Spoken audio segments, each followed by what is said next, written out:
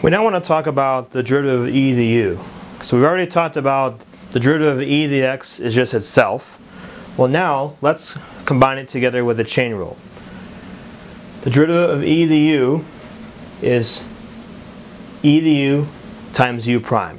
So basically it's just going to be the derivative will be itself and then times the derivative of the exponent. That's how you do a derivative. So let's apply that now to this example problem.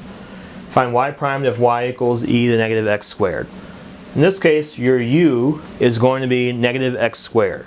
So when you do the derivative, y prime is going to equal, we just write e to the u, so we're going to write the same thing that we started with, and then you're going to multiply it by the derivative of u, or in this case, the derivative of the exponent.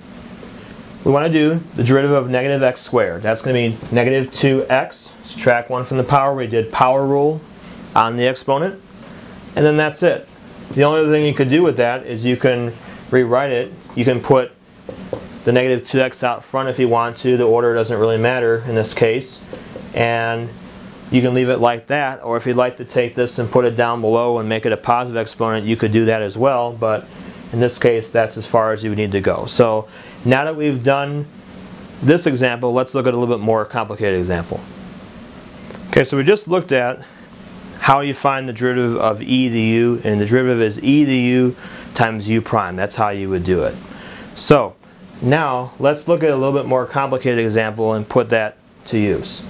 Alright, so I have this right here, and normally I would, for other problems, I've been identifying each of these. Let me show you how you would do it. Instead of identifying all the letters there, some people may find it easier just to just go ahead directly with it. So I'm going to do an example that way for those people who would rather not use the formula itself.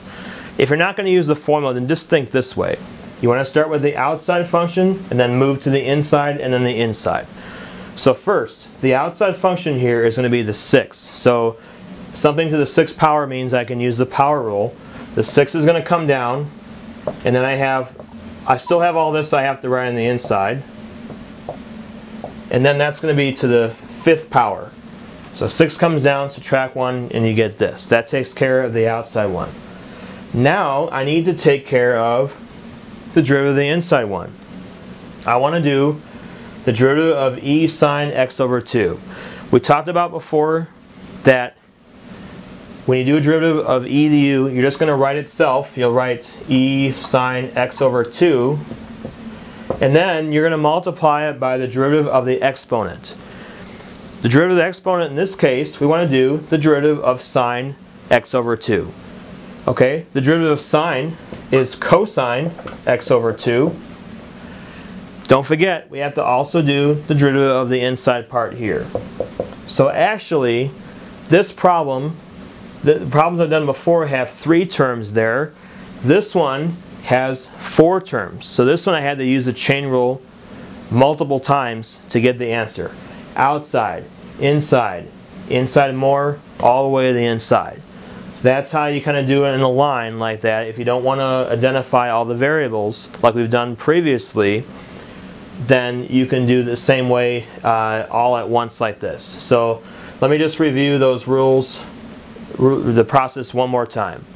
The 6 came down 5th power. That took care of the outside portion.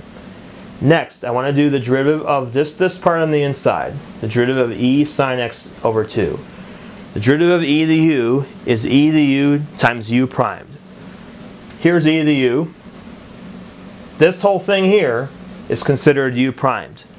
So the derivative of sine of x over 2 is cosine x over 2 times 1/2. So you got all 4 of these pieces multiplied together. The last thing you're going to do is just clean this up and put it all together as a single one. 6 and 2, 6 divided by 2 is 3. Takes care of that. I got the cosine x over 2. I can't do anything with that one. Then I have these 2 powers of e. I have a 5th power, and I have one more that's going to raise it up to the 6th power. So then I have e sine x over 2 to the 6th power. So again, I'm adding exponents here. I have all this to the 5th power with all this raised to the 1st power. So I get 6 of them. Now another way that you could write this is you could apply a exponent rule, an exponent rule there, which means that you multiply the exponents, the power raised to another power, you multiply exponents. So then in that case you would just write it as 6 sine x divided by 2. And then you could leave that. That would be the most simplified answer. Allows you to get rid of one set of parentheses at least. And so this is as far as you can go with your answer.